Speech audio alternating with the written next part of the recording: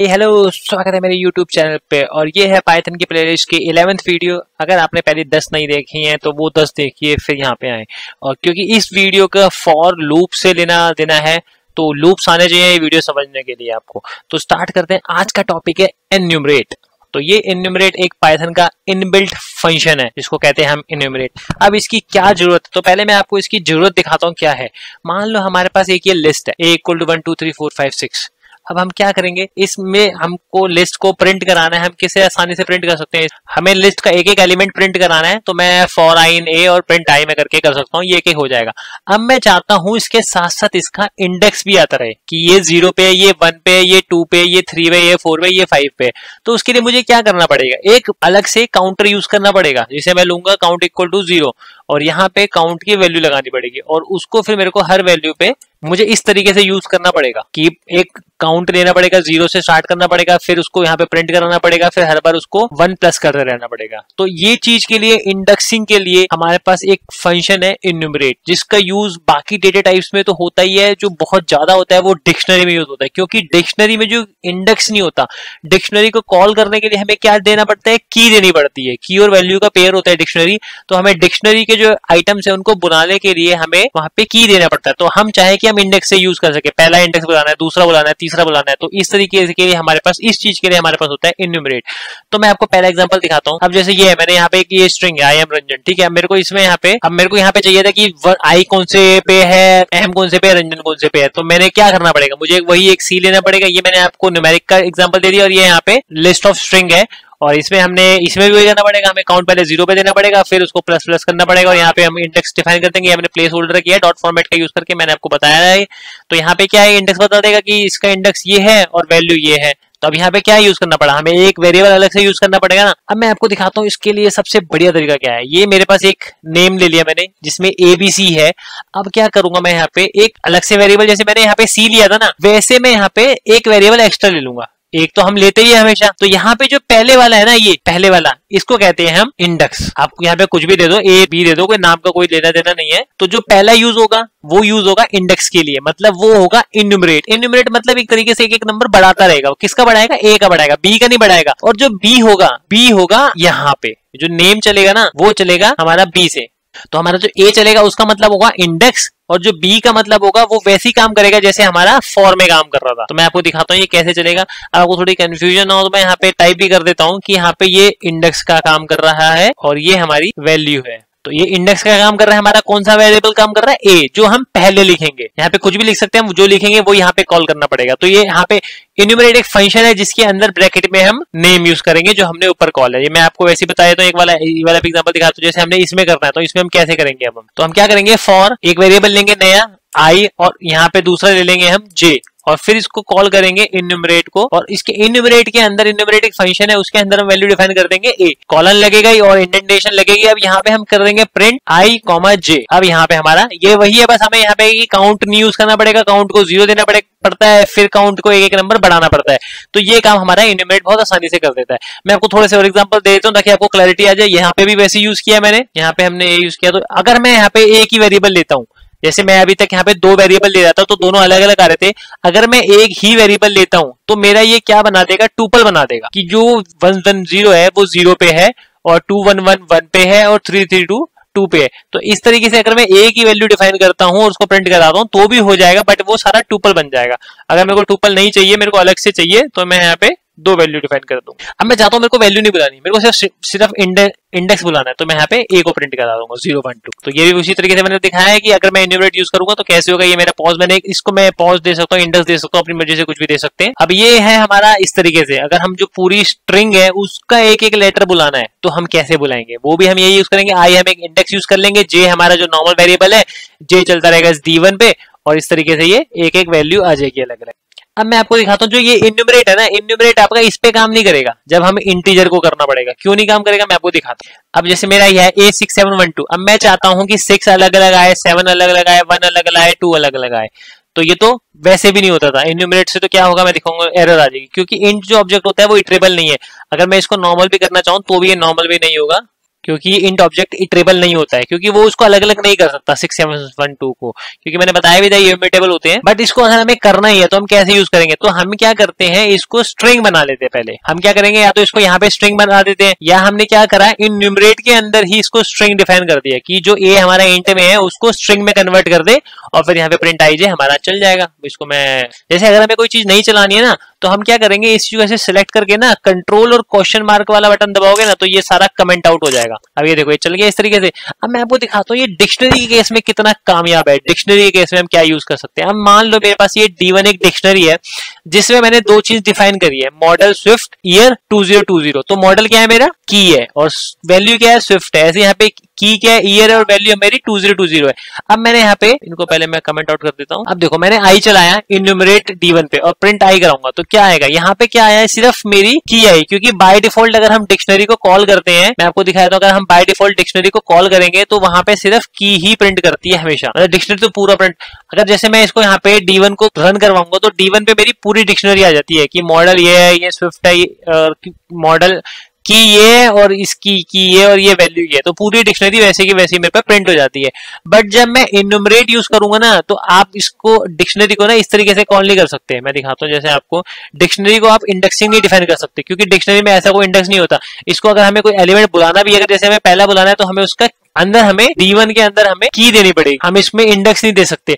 तो इस तरीके से अगर हम चाहते हैं कि हमें दूसरी रो बुलाए, तो हम दूसरी रो कैसे बुलाएंगे, तो दूसरी रो बुलाने का सिर्फ हमारे पास एक ही तरीका होता है, वो होता है इन्यूमरेट। अब देखो मैंने इसमें जैसे मान लो इस D के सारे मुझे रो चाहिए थी, तो मैंने क्या करा, D1 पे इन्यूमरेट लगाया और इसने मेरे को रो दे दी कि इसमें दो रो है, पहली रो की ये है और दूसरी रो की ये है। यहाँ पे वैल्यू नहीं दे रहा है।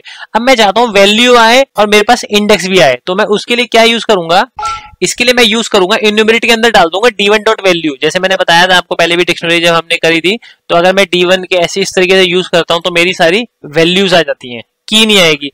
और अगर मुझे की भी चाहिए और वैल्यू भी चाहिए तो मैं आइटम प्रिंट कर सकता हूँ, D1 डॉट आइटम्स। अब मैं क्या कर रहा हूँ, यहाँ पे एक बार वैल्यू पे इन्यूमरेट लगा रहा हूँ, एक बार आइटम्स पे लगा रहा हूँ। तो मैं पहले आपको वैल्यू पे करके दिखाता हूँ। तो वैल्यू में क्या होगा, अब यहाँ पे मेरे पास वैल्यू आई है। अब मैंने अगर D1 यूज किया था तो मेरे पास क्या आई थी, सिर्फ की आई थी और मेरे पास इंडेक्स भी आया था।